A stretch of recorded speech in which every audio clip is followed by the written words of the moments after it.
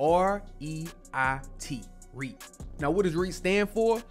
A real estate investment trust, a company that owns, operates, or finances income producing properties. Think about how a stock is a part of a company. So if you buy Apple stock, you own a part of Apple, right? You got a share of it.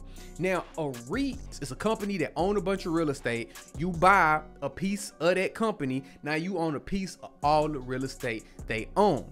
And the company makes money off of rentals, leasing, or mortgages. If a company is a REIT, it has to give away like 90% of the money that it's making. And it does that in the form of something called a dividend. So a dividend is company getting money, boom, we got profit. We're gonna give all of the people that own a piece of this company some bread. Don't let nobody make you think it's overcomplicated.